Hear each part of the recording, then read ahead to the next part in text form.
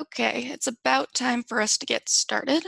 My name is Anna Hansen. I would like to welcome everyone to today's Association of Healthcare Emergency Preparedness Professionals AHEP, or April Educational Webinar.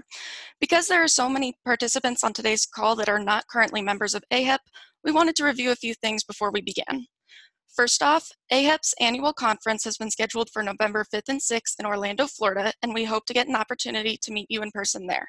If you or someone you know has a potential presentation topic, our presentation applications are open until April 15th, and that form can be found on our website. Secondly, as a member of AHEP, there are multiple benefits, many of which have been listed on these slides. As always, we will be following up on today's conversation through our Collaborate with Colleagues webinar on Tuesday, April 23rd. This is an interactive opportunity to discuss the topic at hand with your peers. These are very small group discussions that are only open to members. We also have a mentoring program where our less experienced members have an opportunity to learn from more experienced members and vice versa, as we know that we all have room to grow in our expertise. We would love for you to consider joining us in AHEP in the future. With that, we would like to move on to our presentation at hand. Please keep your microphone muted for the duration of the presentation. We will hold all questions until the end. If you have questions at the end, you may chat them and I will read them off as they come in. Now I would like to introduce today's speaker, Dr. John Hick. Dr. Hick is a faculty emergency physician at Hennepin County Medical Center, HCMC, and a professor of emergency medicine at the University of Minnesota Medical School. He serves as the Associate Medical Director for Hennepin County Emergency Medical Services and Medical Director for Emergency Preparedness at HCMC. He is also Assistant Medical Director and Vice Chair of the Clinical Council for LifeLink 3. He served the Minnesota Department of Health as the medical director for the Office of Emergency Preparedness from 2002 to 2014 and currently works part-time for the U.S. Health and Human Services as an advisor to the director of the Office of Emergency Management. He is an expert on hospital preparedness and crisis medical care issues and has published over 50 peer-reviewed papers dealing with hospital preparedness for contaminated casualties, disaster standards of care, and surge capacity. Dr. Hick also has strong interest in rotor wing and fixed wing medical care and worked in 1998 for the Royal Flying Doctor Service in rural Queensland, Australia, performing fixed wing retrievals across a large area of outback Australia from the Mount Isa base. He returned to Australia for 6 months in 2012 to work as a retrieval physician for the New South Wales Helicopter Service, performing rescue and inter-facility responses. In his spare time, he practices disaster mitigation, response, and recovery at home with his 2 daughters, aged 14 and 17. Thank you so much for being here, Dr. Hick. I'll turn this over to you now. Oh, thanks so much for having me. I had no idea you were going to read that entire thing, or I would have given you warning not to. But thank you. So thanks so much for the opportunity to speak with you all today. We're going to give a very high-level overview of some radiation incidents today. And first, a couple of disclosures. I do work part-time for HHS ASPR, but I'm not representing their policies. Any opinions that I express is organized and presented by me. It's up to date at the time of presentation, but I don't take any personal liability for you applying this after a nuclear detonation.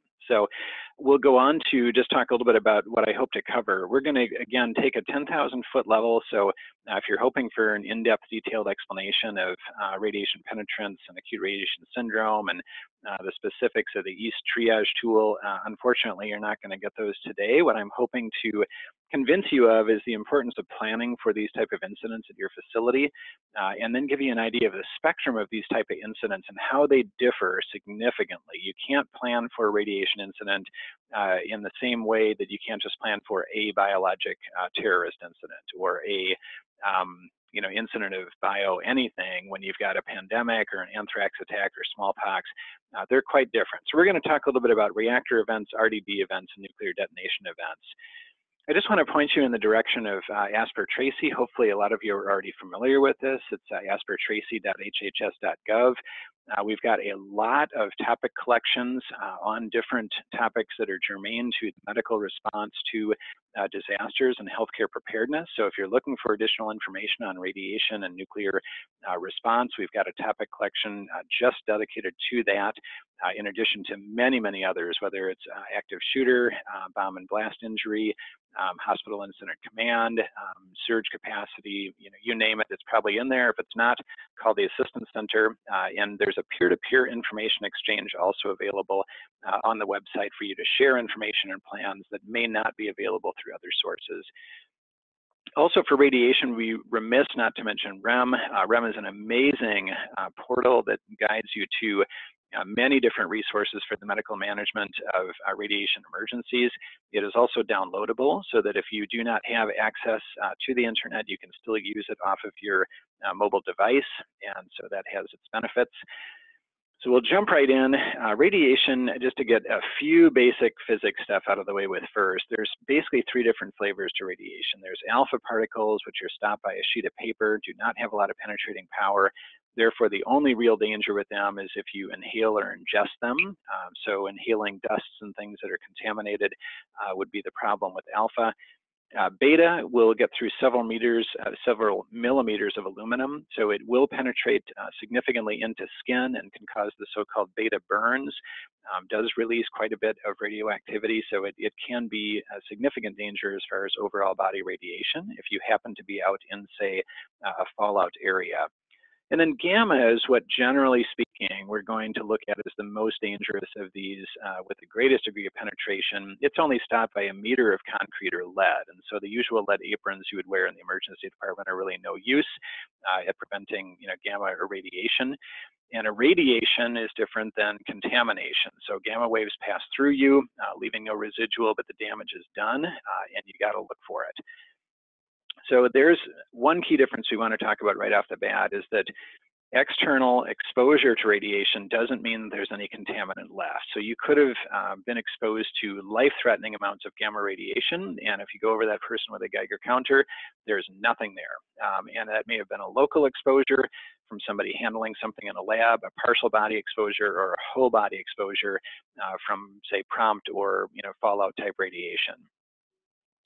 Contamination on the outside, conversely or correlately, doesn't mean that there's not also gamma waves that went through the person and caused irradiation injury. So the amount of contamination present is just the amount of contamination present. We got to get rid of that, but we've also got to think about, is there a potential this person was significantly irradiated and has bone marrow and other organ injury from that. So external contamination, pretty easy to deal with, wash and soap, the usual things that you take care of in your daily hygiene. Internal, big problem. And that's the thing, we really, really want to keep this stuff out of wounds. We want to keep it from being inhaled. We want to keep it from being ingested. We want to keep it out of wounds that are currently clean. So we want to try to protect those open wounds during decontamination processes so we don't get any isotopes into those wounds that could then be inside the body and then would go on to be incorporated into body tissues where it's very difficult to get those out. So our goal is to prevent the stuff from getting inside that is residual contamination and then being taken up by the body tissues. Now, the good news planning for a radiation incident is you already have a lot of building blocks in place. A lot of the decon principles are the same. A lot of the mass casualty incident protocols for trauma are the same for like a dirty bomb. A lot of the multi-agency coordination that you do between public health, emergency management, EMS, and hospitals is the same. Joint Information System, SNS, and pointer dispensing plans can be adapted. And in fact, the CDC just recently published a really nice checklist that compares pointer dispensing plans to community reception centers for radiation. That's definitely worth taking a look at, as well as your sheltering and evacuation plans. Bad news is that everybody's afraid of radiation. I kind of like radiation. I can quantify it. I can tell you exactly what it means to you, both from a short-term and a long-term consequence standpoint in a way that I can't really with biologics and I can't really with hazmat, chemical incidents. So radiation's got some benefits, but there's a lot of fear out there. There's a lot of people that are going to think they were exposed.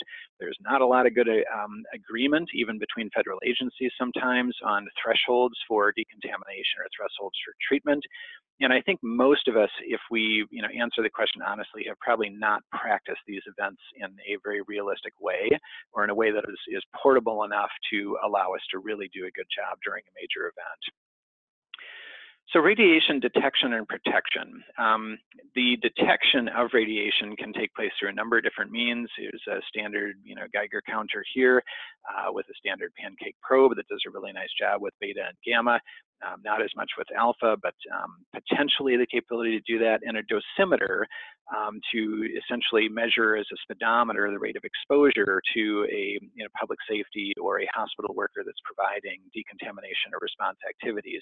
That's so important in making sure that your providers know that they're not being exposed to significant dose ranges and dose rates of radiation. And then on the far right is a frisker that's a very nice, easy to use detector that can be used to kind of sweep patients very quickly with a minimum of equipment and fuss. So time, distance, and shielding are our friends. The less time that we're exposed to radiation at a farther distance and with whatever shielding is possible, including being inside structures, that's a good thing. We'll come back to that a little bit later. I do want to emphasize the inverse square law of distance, that if you're a foot away from a radiation source and you're being exposed to 100 millirems per hour, if you double that distance and then double it again, so now you're only 4 feet away, you've reduced your dose rate from 100 millirems per hour to 6 millirems per hour. So this inverse square law of decreasing by a square every time you double the distance away from the source makes a huge difference. And obviously in a response, there's going to be very limited areas that are going to have high ranges of radiation.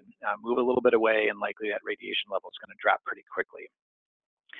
So the consequences of pure radiation exposure on the body are that the bone marrow is injured and stops producing blood cells. The key thing here is that the white blood cells in circulation that fight your body's infections are still circulating. They're still going to do their job for a while, but they're not being replaced. So early on, you're going to have some symptoms of the direct radiation on organs. It may cause some swelling and other things. And so in that first few days, there's going to be nausea and vomiting, diarrhea, headaches. During that time, we would love to make sure that we get any trauma or other stuff treated, get people to the OR so that they are operated on while they still have a lot of white blood, and give them cytokines to support their bone marrow producing the white blood cells. After that, though, those that are in the moderate injured category that don't progress to death very quickly are going to go into a latent phase where they feel minimally symptomatic, no big deal. That's our window, if we have a really big event, to get them out of that affected area, especially after a nuclear event, and get them to definitive care. They may need antibiotics, they may need some other support, but if we can move them during that time before they enter the late phase where their white blood cells are gone, the bacteria in their gut start to get absorbed into the bloodstream, it causes infections and goes on to death, that's a bad thing. So if we can get them in the latent phase, get them to definitive care and the right resources, we can save a lot of lives. So the worse the radiation exposure, the more rapid those early symptoms progress. And so if you get a very high lethal range exposure, then you're going to go into neurologic symptoms, fever, lots of other things, and die pretty quickly from brain swelling and other causes. But this group that goes into latent phase is really, really important for us to capture. Remember that you're treating trauma. If trauma is present, you're treating that first, treating injuries first and worrying about the radiation second. That is different than we do for chemical hazmat, where it's all about getting the contaminant off the body first. So with radiation, we can detect it. We want to try to prevent further contamination, and we don't want to be throwing the patient's clothes around all over the emergency department and things, but we want to treat that trauma first. I would be very careful using vomiting as a sign of radiation exposure, and especially using it for prognosis, because people vomit for a lot of reasons. 21st birthday, psychological issues, head trauma, GI infections, especially in the aftermath of larger disasters when they're in a shelter group. Vomiting is going to be pretty hard to tease out and say, absolutely, this is radiation related. And the benefit of giving those drugs that support the bone marrow is greatest when given early. So having some plans in a jurisdiction to get those drugs in and get them given to people that we think are in that moderately radiation injured group is going to be critical. And we've got lots of them in the system. It's a matter of knowing where to receive them, how to receive them, to get them out to people, to get them into people, and to track who has had them. And then fallout victims, those folks in the aftermath of a nuclear detonation, we'll talk about later, that's really the key group that we're going to save a ton of lives in, because they don't have a lot of trauma. They're going to be presenting later on in the progression of the event. There's going to be a lot of trauma and burns early. Then we'll start to see the fallout casualties, and then most of them go into a latent phase and then have that delayed neutropenia and die. So one of the best things that we can do is make ALC depletion kinetics available, basically looking at what are your lymphocyte counts and how do those change over time after an exposure. If you've only got one to benchmark off of, that's not as good as two or multiple, but making sure that if you're a receiving city or you are a center with the Radiation Injury Treatment Network, or you think you might actually be, in an area of nuclear power plant or other issues, how do you make ALCs available on a broader scale? How do your outpatient laboratories surge up? Where can samples be collected? That's going to be really important because it's going to be your absolute best data source of knowing how badly these people had injured bone marrow. So let's talk about the different kinds of events that can occur. Transportation and lab events are pretty rare. It's usually a known isotope. It's usually limited exposure. There's contamination issues. Rare to have any acute radiation syndrome. Same thing with nuclear power plants. It's rare to have ARS unless you're an unlucky worker that happens to be very close to a source explosion or exposure. In neither of these cases nor in a dirty bomb is there going to be fallout. We don't have to worry about that except in a nuclear detonation. And in a dirty bomb, it's really going to be more about taking care of the trauma and dealing with the nuisance of contamination from most of these sources. The radiation is not going to be the primary problem. And then the nuclear detonation, which we'll talk about in some detail. First, let's talk about power plant events. Every power plant has an emergency planning zone, or EPZ, and my hospital actually happens to be located down in the lower right-hand corner here in the EPZ for two of these plants.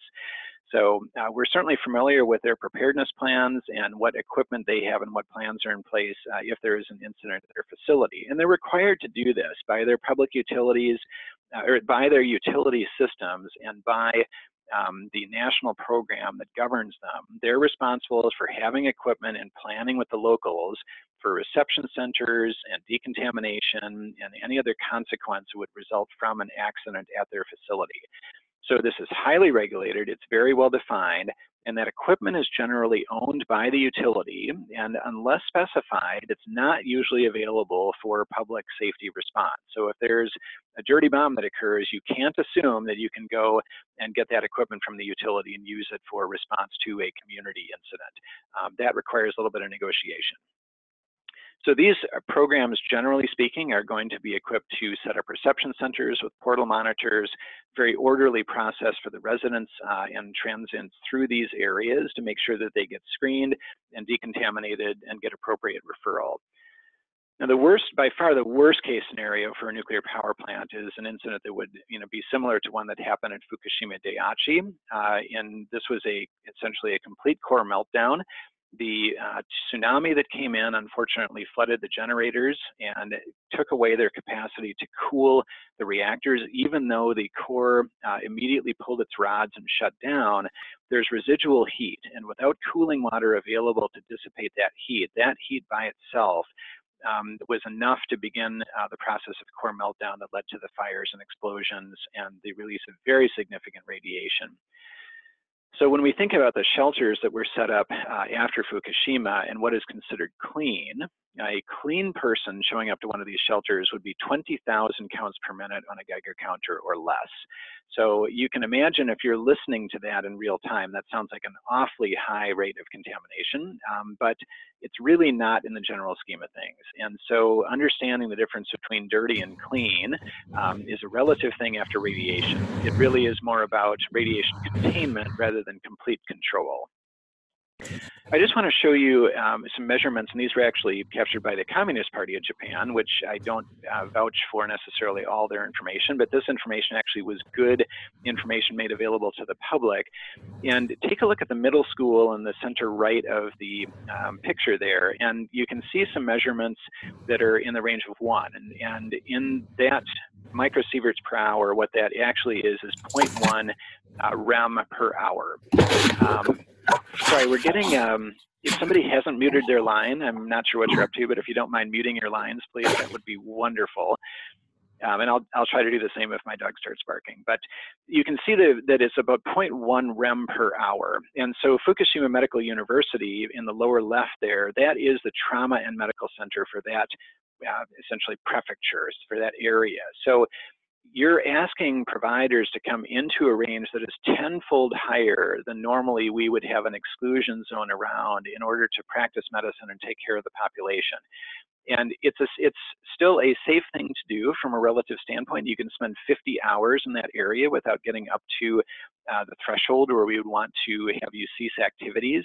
And inside of a medical complex with all the concrete and steel and everything around you, the exposure rates are going to be much, much lower. But you can imagine that a lot of times it's a communication issue. You have to communicate to your staff the relative risk.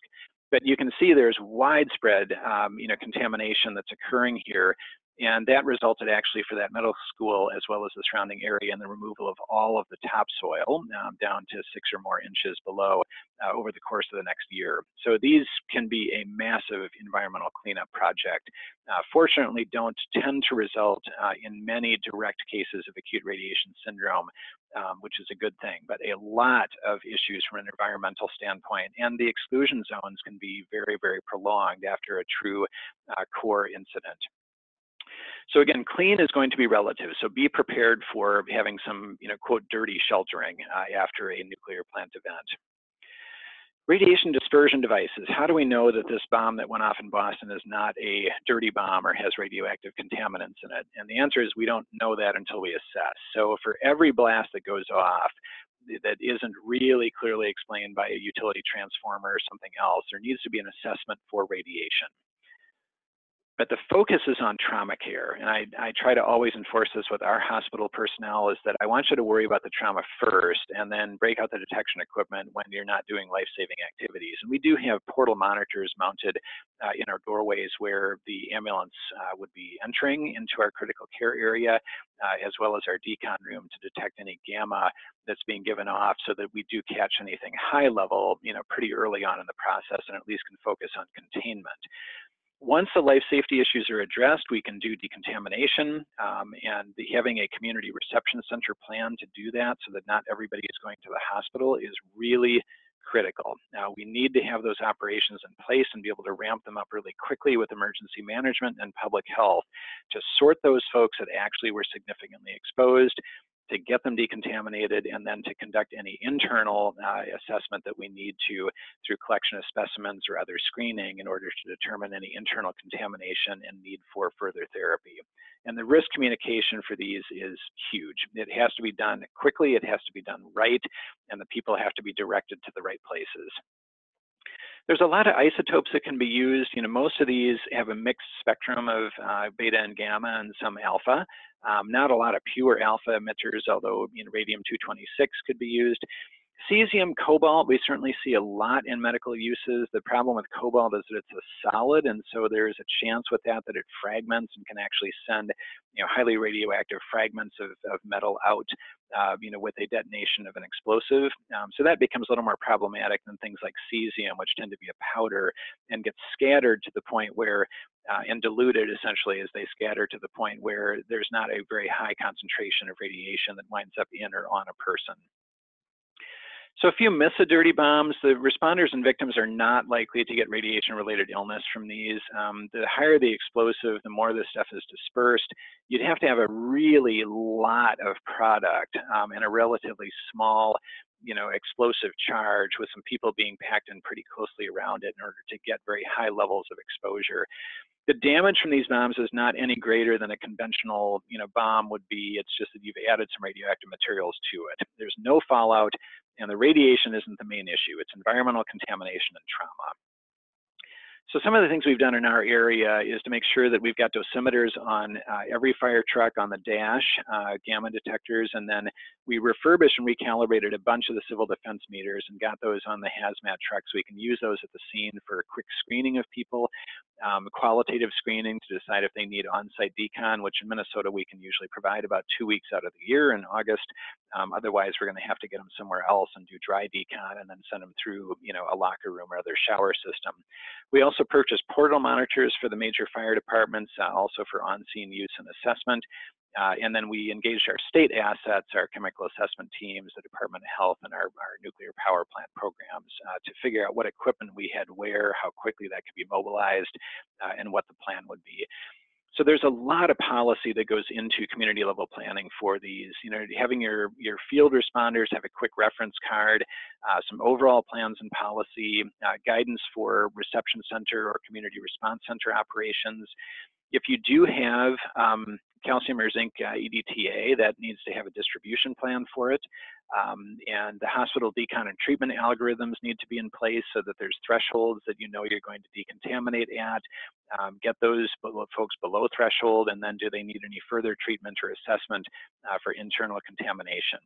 We try to do a little bit of modeling for some specific isotopes that I'll talk about in a minute, and then making sure that everything that we did was as close to congruent with that done by the REP program, so that the same people that were trained in for the nuclear plant activities, whether it was using the same portal monitors or a lot of the same process and policy replication, could be done by the same people.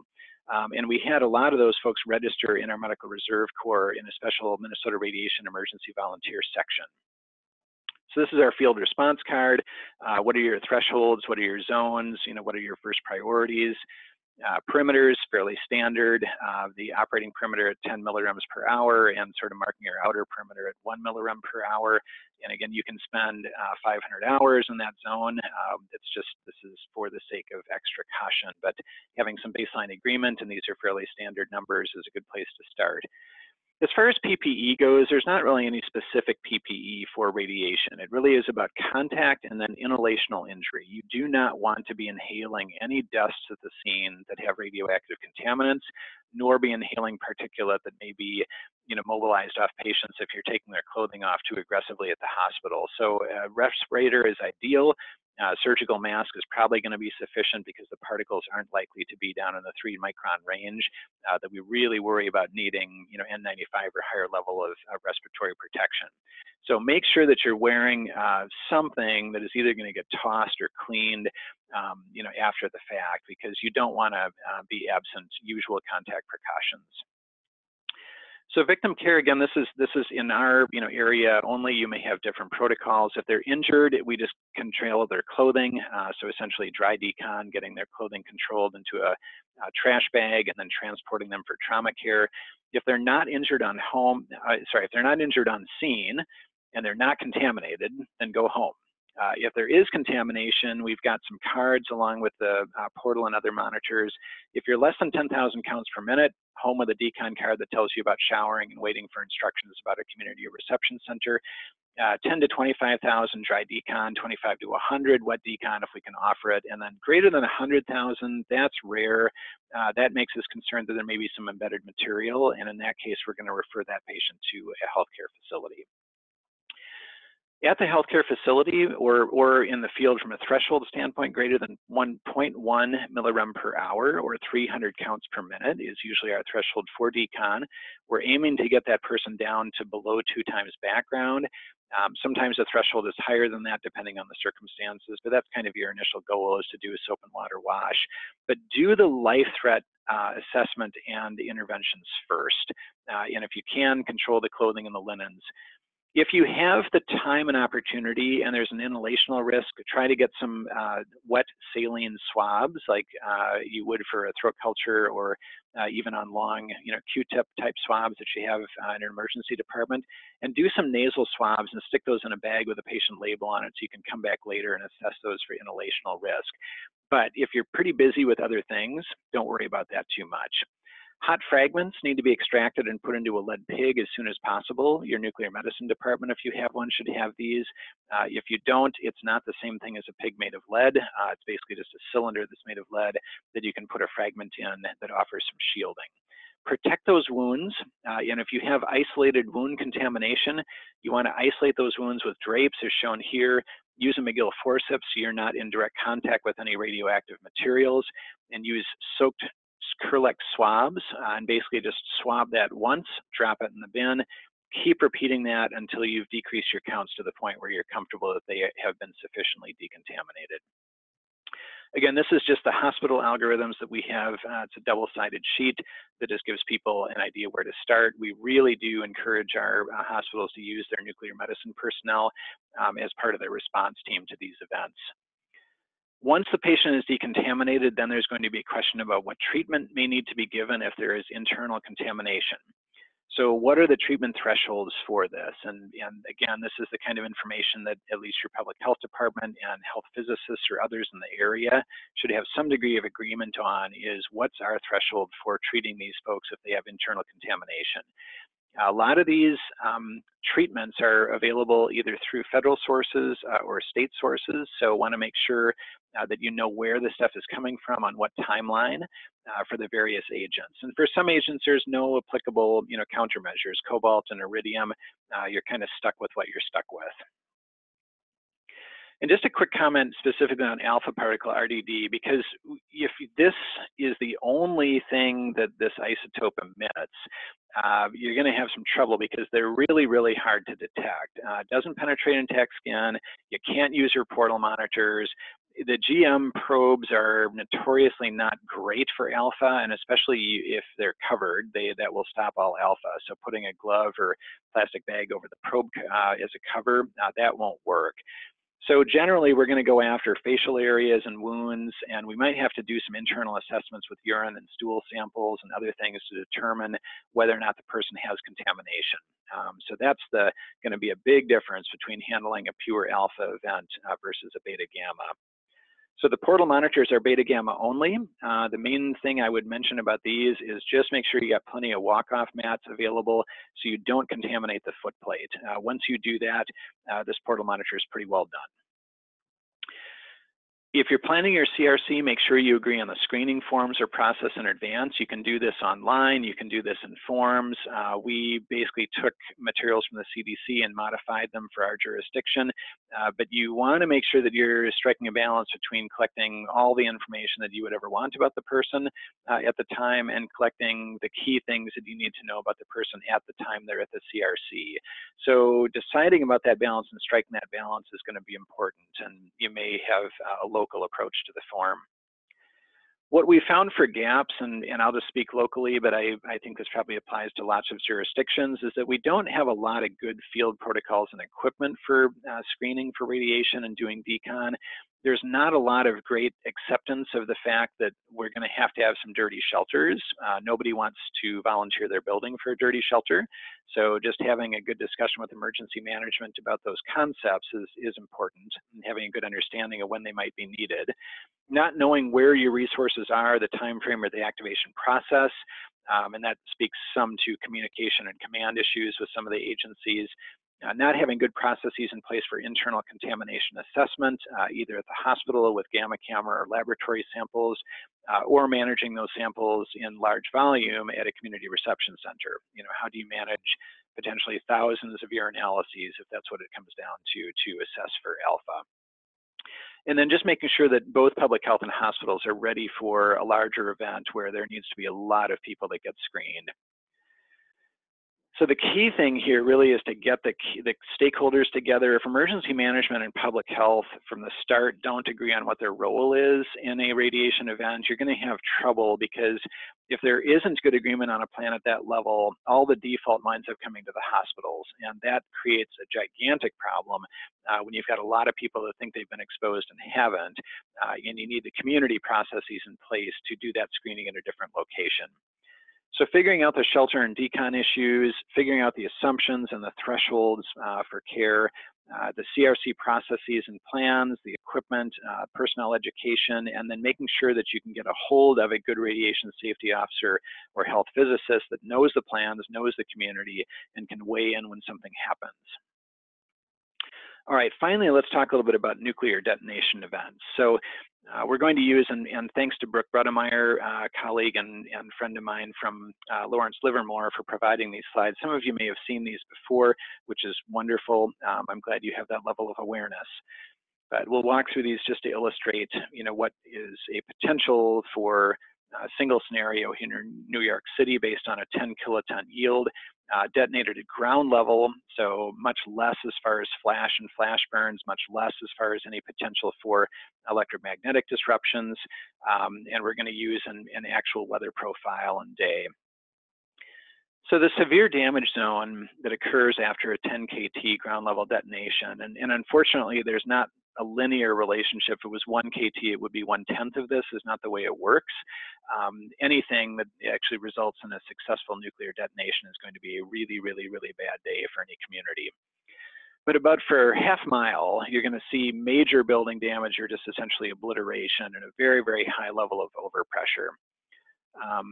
Following that, and then surrounding that is going to be a moderate damage zone that's going to extend out to about a mile, where you're going to see significant structural damage. The interiors of the buildings are going to be severely damaged, overturned automobiles, collapsed buildings, fires. So think about that as a mile area where you're not going to successfully get vehicles out of, you're not going to successfully get vehicles into for some time. You may need to use snowplows and other mechanisms to get those roads clear in a very rapid fashion to get rescue units into this area, because this is an area where the blast wave passed through, but there's not necessarily a lot of radiation in this area, as opposed to the center severe damage zone where usually the level of radiation is very high. In the moderate damage zone, there may be a lot of rescuable moderately injured casualties. It's just a matter of getting to them, because not only do you have the debris in that area, you've got glass breakage that extends out to 3 miles. And so with the amount of glass broken in the streets and in that light damage area, some other structural stuff that may be in the streets, you're not going to be able to get your ambulances and fire trucks through that without a lot of blown tires and a lot of issues. So the response to these kind of events is going to be really difficult in getting the right resources to the right place at the right time.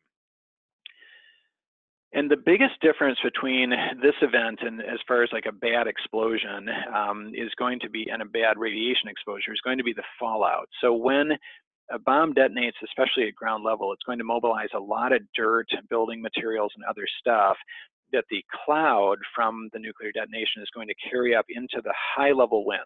So not ground level winds, but the high level winds.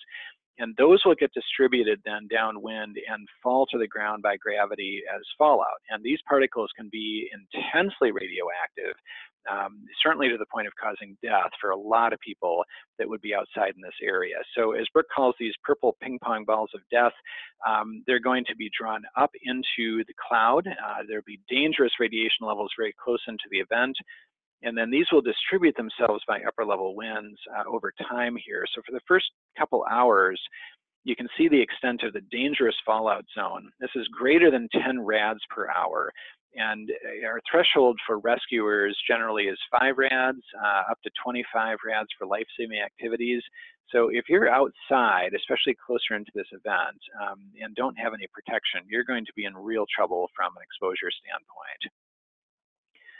So in those areas, how many people are in the moderate light damage, dangerous fallout zone? Moderate damage zone, 250,000 people in Manhattan with moderate injuries or other injuries that are going to need medical care. In the light damage zone, 150,000 people. And in the dangerous fallout zone, another 100,000 that are pretty much going to be purely radiation injury. And most of them at a level where they will be savable if we can get them to the right resources in the right time frame.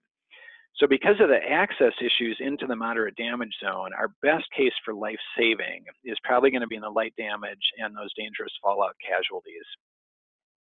So when we look at the overall numbers here, they're nasty. Over 1 million people with injuries and 500,000 people in kind of the significant exposure and injury category. And some of those radiation injuries are going to be latent. The person is going to have some minimal symptoms, and then they're going to progress over weeks. If we don't recognize them and get them out of there in that period of time and get them medical care, we're going to be in trouble. But if we do provide a good job of screening those people and getting them medical care, we can save over 100,000 people. That payoff for that level of planning is really significant. So even though this is a low probability event, the consequences of not doing good planning for nuclear detonation, whether you're in the immediate at-risk area or you're in one of the peripheral states around New York or around LA or Chicago, it doesn't really matter where you are, because you can be in Dodge, Kansas, and people are going to be coming for you. And we'll mention that in a little bit. You're going to see a lot of people getting out of that area and moving to areas where you're likely to be as healthcare providers and need to provide care for them. A couple things with fallout. Fallout releases more than half its energy in the first hour. And so the areas that are dangerously radioactive or have dangerous levels of radiation become much, much less so over time. So if you can get sheltered in that area, you're going to be generally fine. If you are a rescuer, realize that your boundaries and the levels of radiation, as far as your response goes, are going to dramatically change over time. So within the first 24 hours, you're going to be able to get into areas very, very safely that you could not approach early on in the event. So the kind of shelter makes a big difference. If you're in a one-story wood frame house, you only have 2 to 3 times the level of protection of outdoors. If you're in the basement on the right side of a multi-story office building, you're getting 1/200th the level of exposure that you would if you were outside. So there's virtually no level of radiation exposure that is going to cause you any significant consequence if you can get in the lower level or the deep interior of a large building. So some of that means that we've got to do a really good job with upfront communication about sheltering.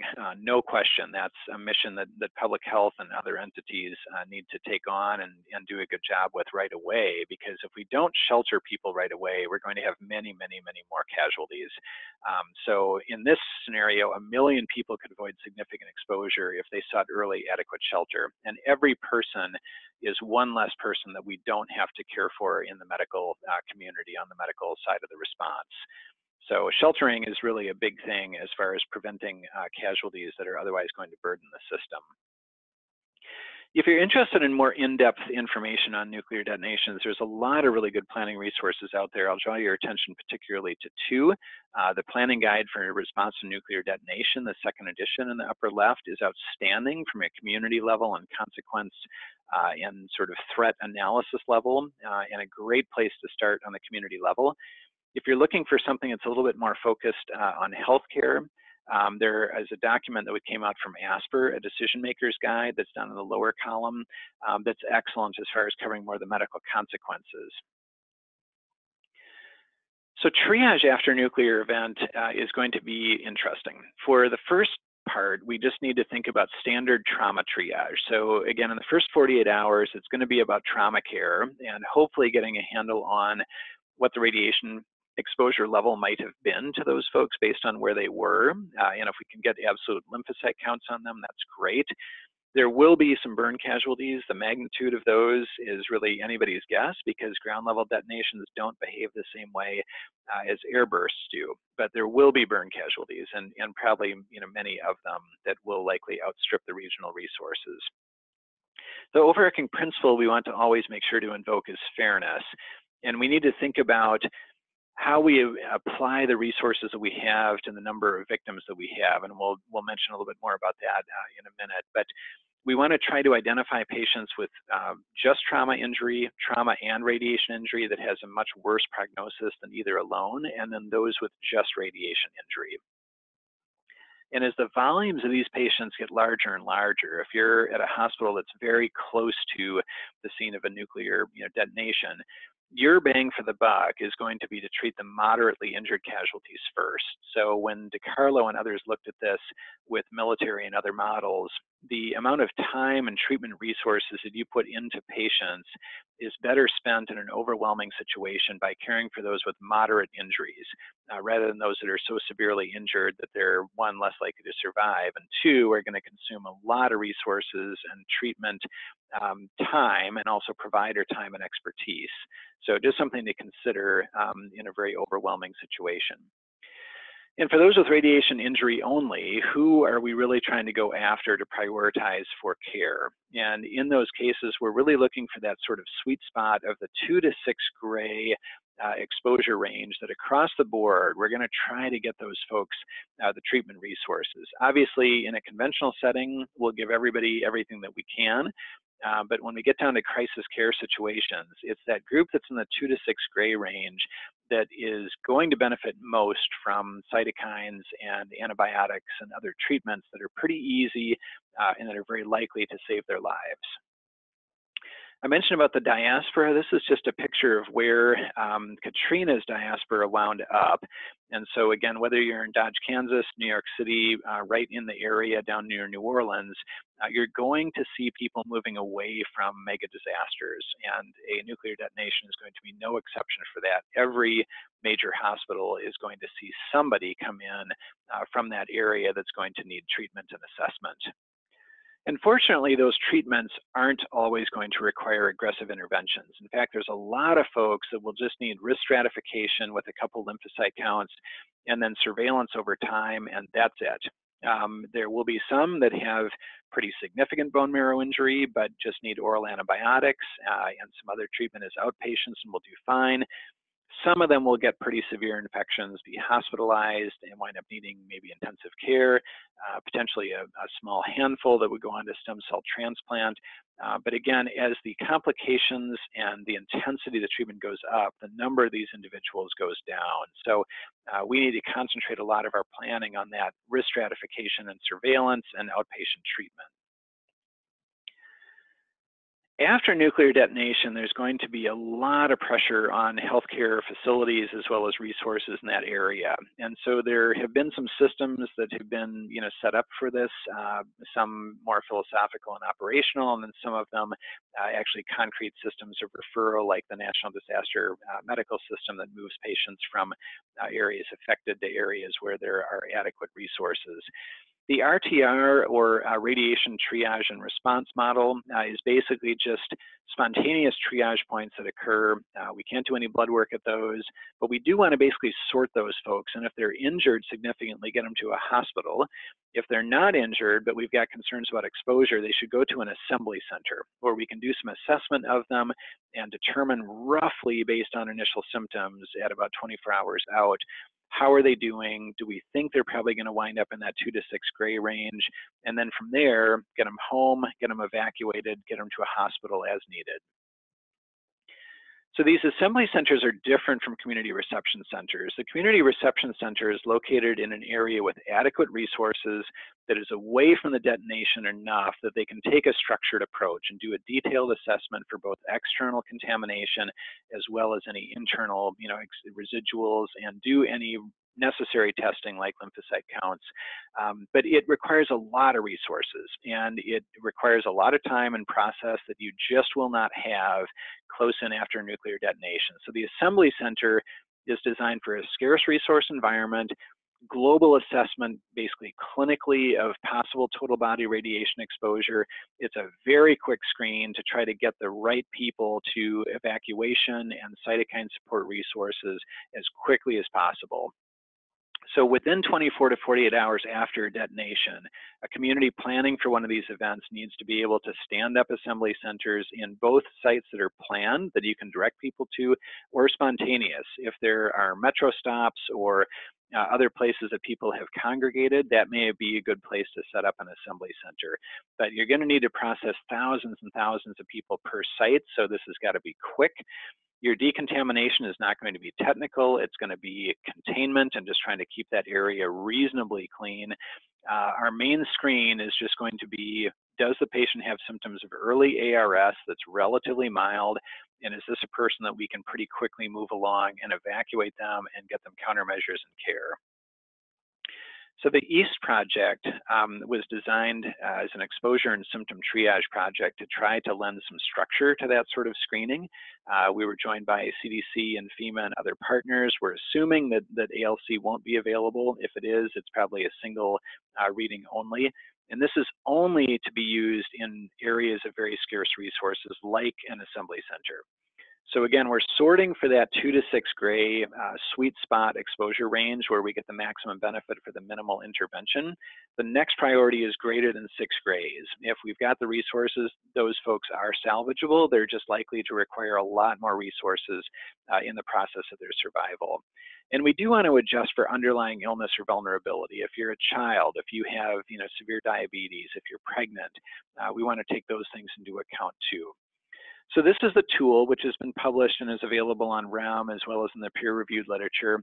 If you have a single ALC that's available, that's great. You can use that and rely on that.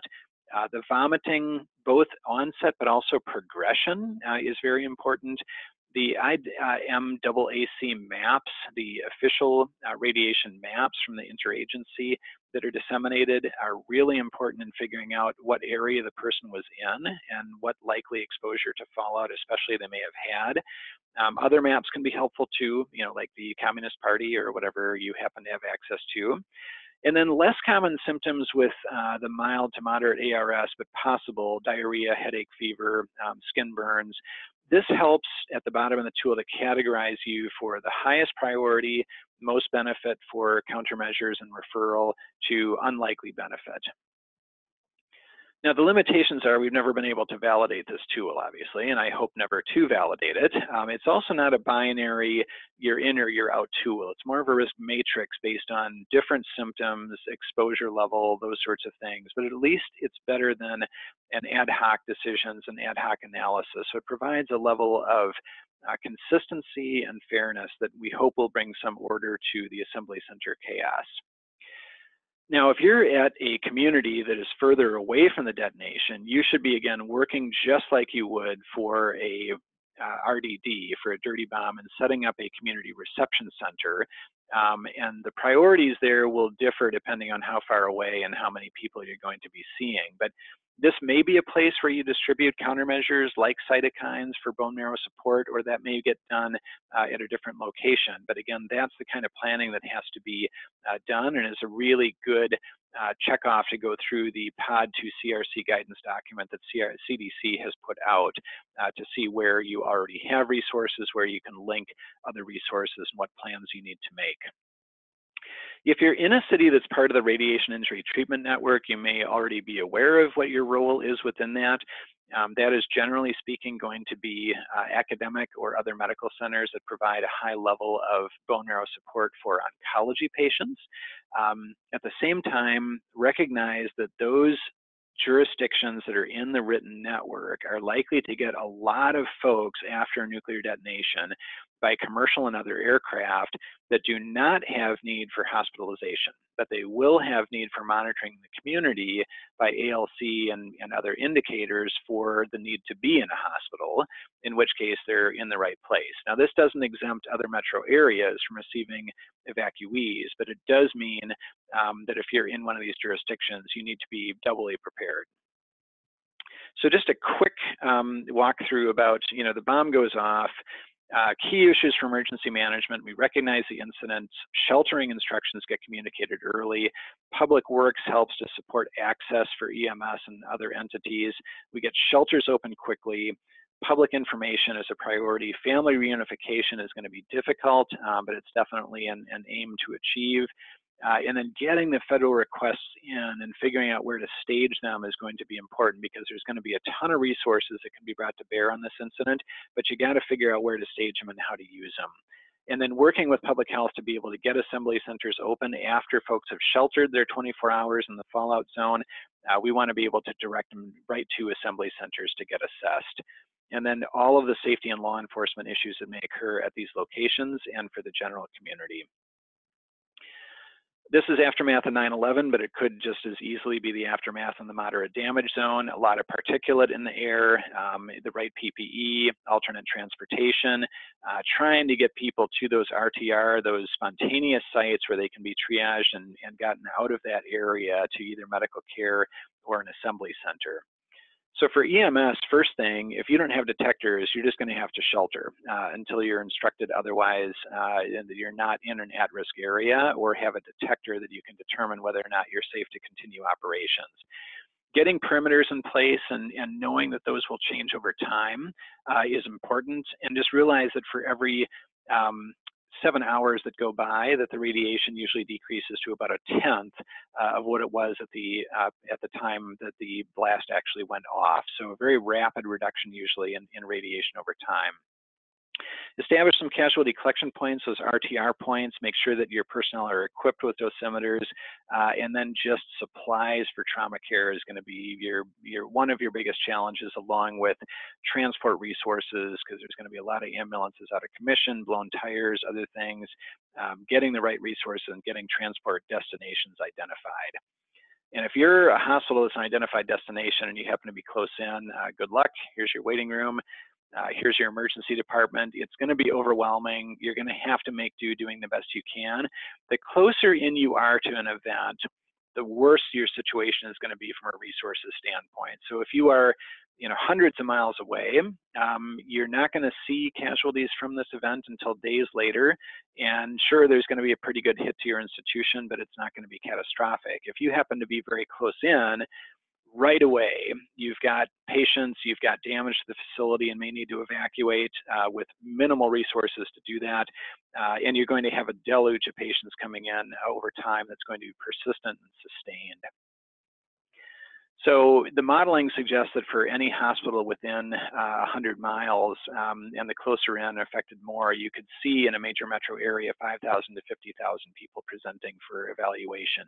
You can't obviously accommodate that. So knowing where you're going to shunt those folks to that are uninjured or minimally injured, and then kind of figuring out your continuity of operations and your prioritization process for triage, how you contain contamination within the facility, because you're not going to keep it clean, but you want to contain that contamination, and then deal with an overwhelming level of trauma care initially, and then shifting to diagnosing ARS and trying to refer those patients on through the evacuation system to get them out of the area is a good thing.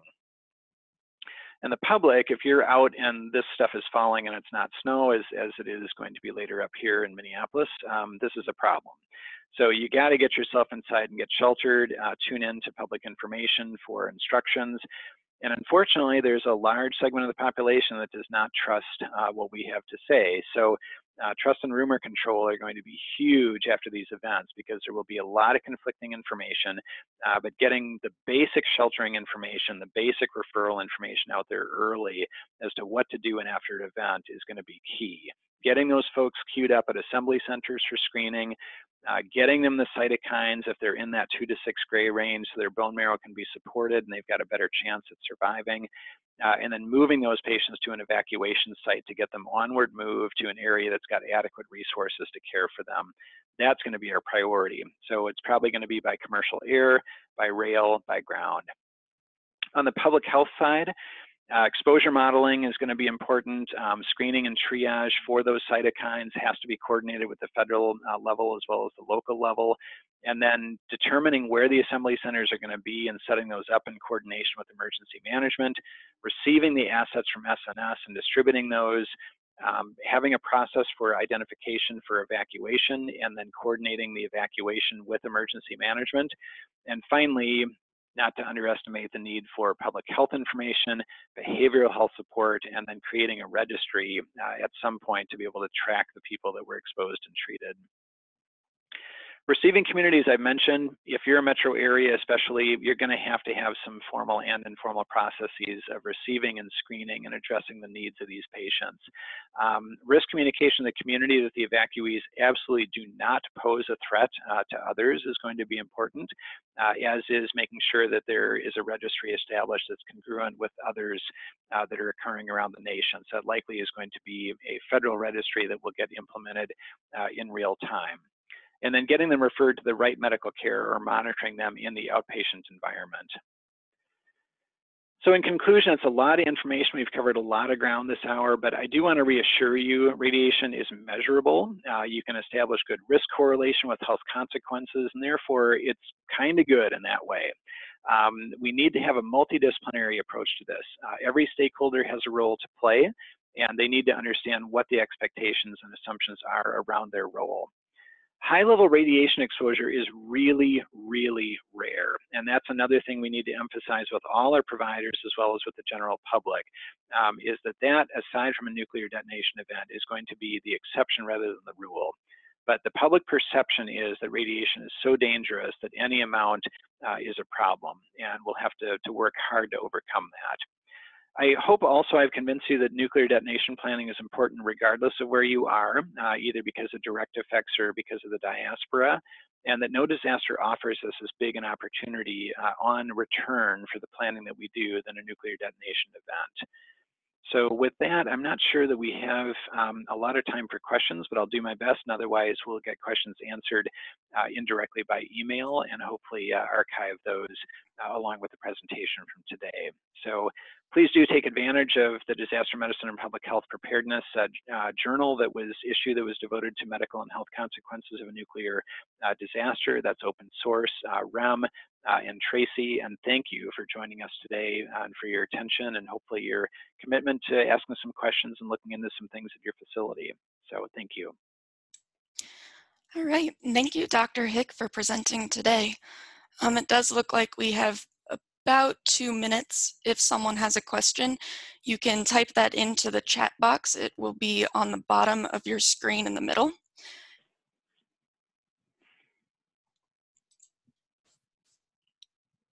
Okay, doesn't look like we have anyone typing any questions, so to respect everyone's time, we'll just close the meeting down now. If you do think of a question that you would like to send to Dr. Hick, you can send that to ahep@ahep.org. We will forward it on to him.